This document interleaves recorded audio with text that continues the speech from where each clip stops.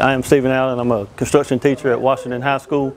I teach construction and electrical classes. We were notified by Miss Christine here at the nursing home, asked for raised flower beds. I had a student in construction class make the boxes and a student in welding class do the stands. And they're having a flower day activity that's coming this month. So they wanted it for a presentation for that. The construction part probably took a week.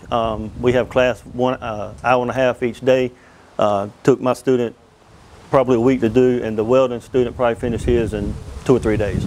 Just know you can reach out to your high school for community services.